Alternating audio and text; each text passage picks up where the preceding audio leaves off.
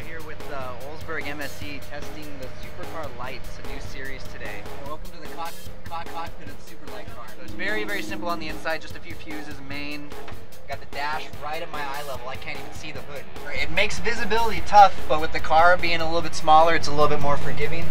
Another big difference about these cars, the engines. 4 cylinders, little engines, but they have a high RPM range.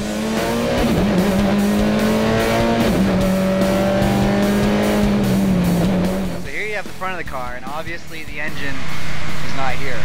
All the weight that you normally have up there that would grip the front wheels as you're braking into a turn, you've got to create that with the momentum of the car. You got to transfer the weight from the rear to the front. Olsberg put these 4-piston Alcan brakes on here straight from the supercars.